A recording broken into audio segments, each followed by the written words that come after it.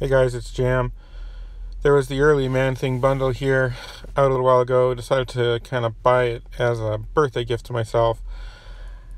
Had a birthday, had a storm where I live. We had no power, we had no nothing for a while.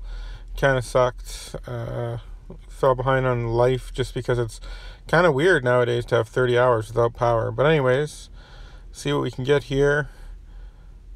See what we got here. Come on. I guess just like some 5 stars or 6 stars are really what I want.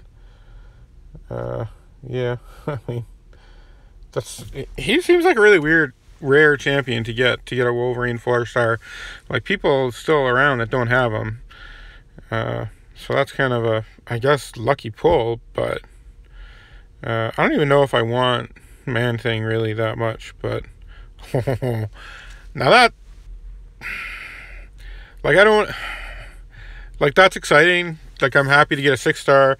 I'm happy that it's Electro. I still want to, like, do questing and do stuff with the, like, old characters. So I've always wanted to get them all as 5 stars. So it's really cool to get them as a 6 star. I mean, probably never dupe them or anything, but it's cool to get a feature, or I guess she's the secondary feature or sub feature or whatever.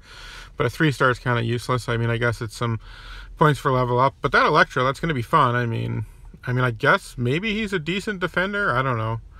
I think we already have at least one in the battle group though, so it probably isn't going to matter.